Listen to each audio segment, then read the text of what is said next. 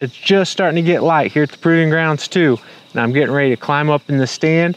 It's gonna be a fun morning because we're doing something pretty exciting. I've got a couple smoke bombs with me, so stay tuned. We're gonna see what happens.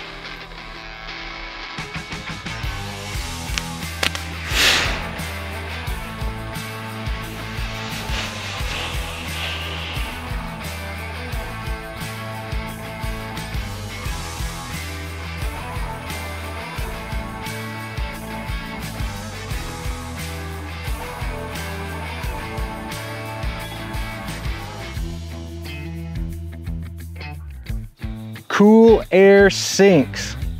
Remember that, cool air sinks. And let me explain what you just saw, all right?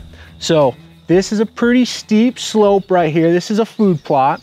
And then back behind me is a little hardwood runner. And there's actually another little food plot behind us and a creek. That creek is the lowest point. This valley runs primarily north and south. So imagine that smoke was our scent. You saw it kind of go right along the edge of this food plot. It kind of hit the trees and hung up, and it just sucked straight away. That's exactly what our scent would be doing right now. It's just carrying straight down. That cool air is coming down off the mountain. It's going to that lowest point. You know, I'm thinking as a bow hunter, I'm sitting in this tree, I'm like, anything that comes out from the north here steps right out, you know, my scent's off their trail 20, 30 yards, they're gonna be within bow range. But let's see what happens once that sun comes up over the mountain. Like I'm hunting a little later in the day, maybe 8, 9 o'clock. Let's see what our scent's doing once that sun comes up over the mountain. All right, it's a couple hours here, kind of mimicking, you know, sitting in the stand and whatnot. The sun has come up over the mountain. It's very sunny out in this food plot that we would be hunting if we were hunting in this stand. And we're gonna climb back in and see what the thermals are doing. Now that that sun is up, I'm gonna suspect the air is gonna be moving a little different. Let's see what happens.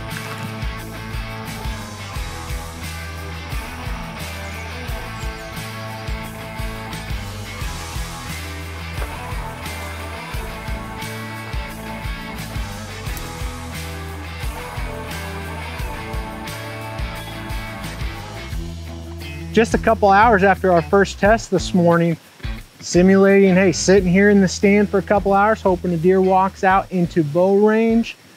And I gotta tell you, it was pretty obvious what was happening. It was scary because first thing this morning, that wind, the thermals, that cool air was sinking and it was going straight down that way. Now, almost 180-degree change. It was going right up the valley. And actually, you may have noticed there were a couple swirls in that smoke, and it actually did kind of a 360 all the way around. It went north, went back to the south, and then went back around to the north. Warm air rises, and this time in the morning, as that sun comes up over the mountain, it's starting to heat air up. And that's exactly what happens. We get that churning of cold air and warm air, and that wind just wants to swirl. Just like what we saw, if our scent was swirling like that smoke, which it is, as we're respirating, just sitting here all morning waiting for a deer, it's just swirling around and we're creating a scent cone around us. So cool air sinks, warm air rises. When those two meet, it's churning just like that. So let's just break this hunting scenario down, this location down just a little bit. Tree stand down here in the bottom, all right? You're thinking, wow, that'd be a great place to hunt. But when that wind and those thermals start churning like that, it is tough to get within bow range of a deer. This stand was actually set up more for a rifle stand, but here's a lesson for you. Right here we are, down here on the bottom of this slope, right up the ridge here, there's a redneck blind. And Grant hunted that redneck trailer blind last season and saw a pile of deer in this field. Now, one thing we noticed, mid-morning, most of those deer were cutting right along this slope. Wouldn't you know it, that's exactly where those thermals are starting to churn as that sun comes up. That way, that wind is always hitting them in the nose. They have really good scent, you know, around them. So it's kind of like their scent protection. They know what's ahead of them, they know what's above them, what's down below them. They're getting a lot of churning scent coming in. So being a prey species, they want to know what's around.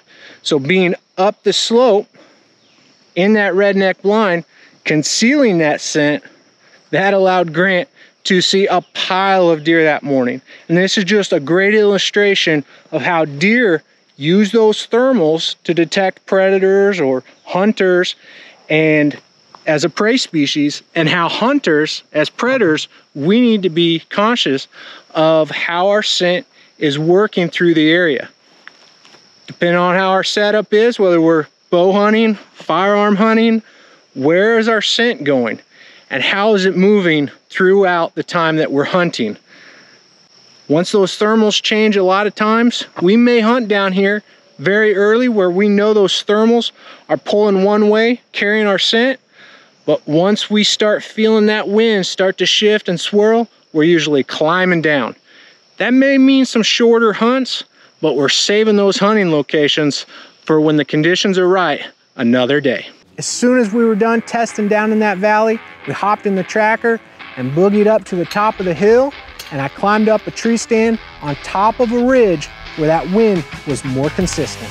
Growing Deer is brought to you by Bass Pro Shops and Cabela's. Also by Green Cover Food Plots, Winchester, Moultrie Mobile, Fleet Outdoor Apparel, Morel Targets, RTP Outdoors, Fourth Arrow, Scorpion Venom Archery, Case IH Tractors, Ward Laboratories, Burris Optics, National Land Realty, G5 Broadheads, Prime Bows, and Redneck Hunting Blinds. This is just a great example of how air is traveling in a close campy forest. Now today, right now, Moultrie mobile app on the weather says it's about a 10-mile-an-hour northwest wind. Northwest is cutting me just like this. Actually, this stand's set up perfectly for a northwest wind. Well, you noticed on those smoke bombs that the wind was pretty consistent, blowing back this way.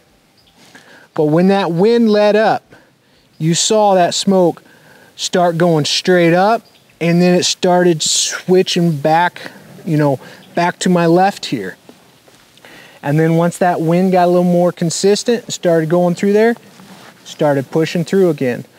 That's just a great example, great illustration of why we hunt the ridge tops. This is up on top of a ridge where that wind is more consistent.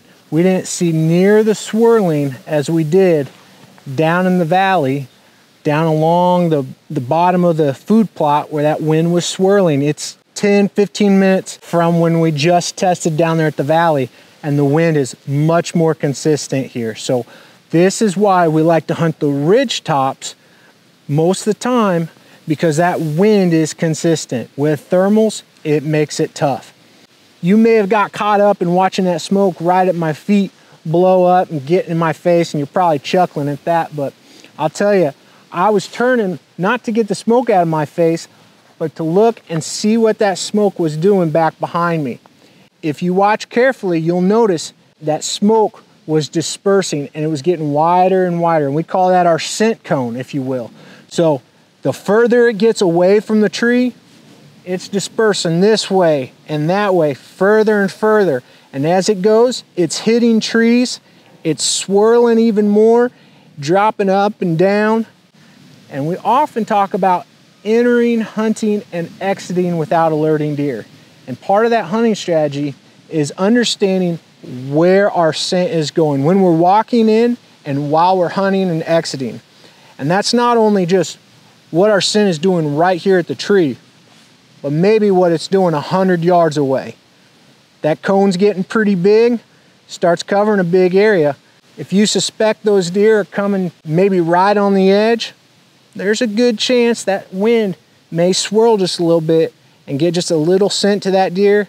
It may not blow and alert you that it smells you, but I can guarantee if it swirls like that and you suspect that deer's back in there, it's probably not showing up. and you just think, man, it's slow, and you never knew you were alerting deer. So make sure you consider what your scent is doing, you know, past the tree that you're hunting in. The more you start to understand and thinking about thermals and applying it to your hunting strategy, you're probably going to be taking home a bit more meat for the freezer. You know, think elk, deer, even predators, raccoons, coyotes.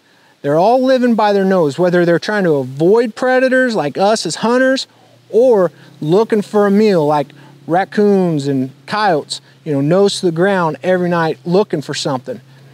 If you understand thermals, you're going to up your chances to get within range of a deer or an elk, and even increase your trapping odds as you play that thermal game, you know, letting that scent blow across where a predator may be running to take them to your trap. Thermals are an important skill to have when you're out enjoying creation. Hey, I hope you take time this week, slow down, get outside, maybe start studying the terrain where you're hunting this fall, or start considering thermals, or, you know, how you're going to enter and exit certain stand or blind locations. But no matter what, make sure you slow down and enjoy creation.